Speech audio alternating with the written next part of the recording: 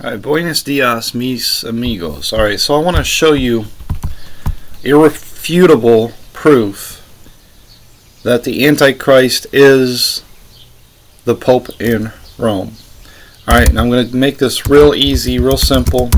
So in Daniel, we read about 4 kings until the end of the world. Alright. In Daniel 7 verse 17, these great beasts, which are 4 kings which shall arise out of the earth. Okay.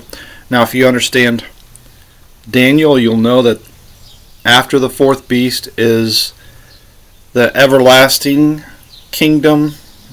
So after 4 beasts, it's the end of the world.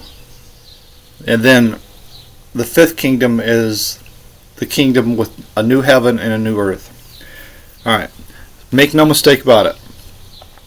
That's Daniel's prophecy. 4 kingdoms until the end of the world. The first 3 kingdoms he mentions by name.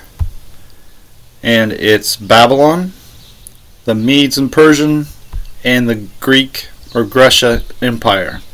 Alright, so we don't get a mention of the 4th beast of Daniel, but he talks a lot about it.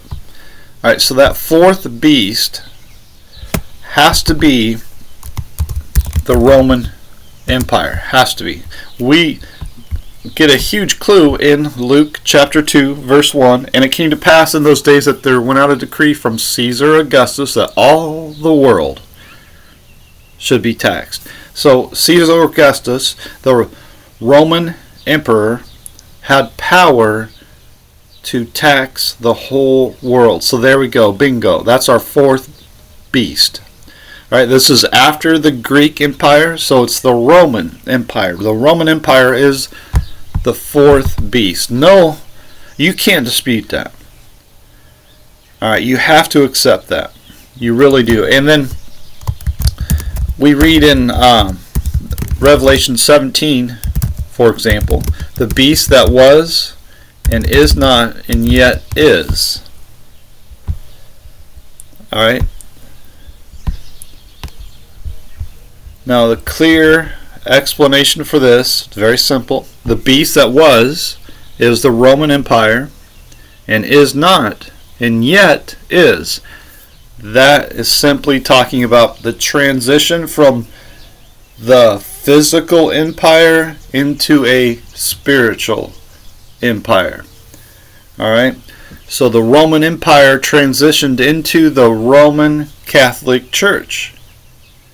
And so when Daniel talks about the 4th beast, or the 4th king, if you will, he's talking about the Pope. And then of course we can make many parallels with the 4th king of Daniel, with 1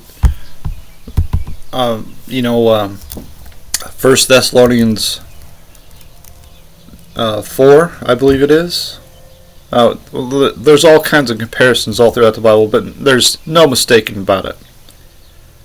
The 4th king of Daniel is the beast of Revelation, which is the Roman Empire. No, I'm gonna leave it on this last verse here. I want to share one more verse. Who shall oppose and exalt himself above all that is called God or that is worshipped, so that he as God. 2 Thessalonians 2, way off. Okay. Who opposes and exalts himself above all that is called God or that is worshipped, so that he as God sitteth in the temple of God, showing himself that he is God. And of course, the Pope is not God, but he presents himself as the representative of Jesus Christ on earth, and he's not. If anybody is, it's you. Okay. And then of course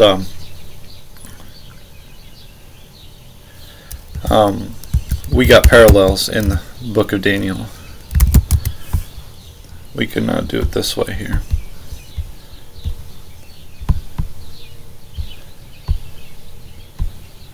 Neither shall he regard the God of his fathers, nor to the desire of women, nor regard any God, for he shall magnify himself above all.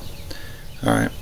So this is a parallel to he shall oppose and exalt himself above all that is called God or that is worshipped, so that he as God sitteth in the temple of God, showing himself that he is God. For he shall magnify himself above all. And I mean, once you see it, it's as clear as day. It really is. That there's so many false teachers out there, and just, a lot of people just don't have eyes to see.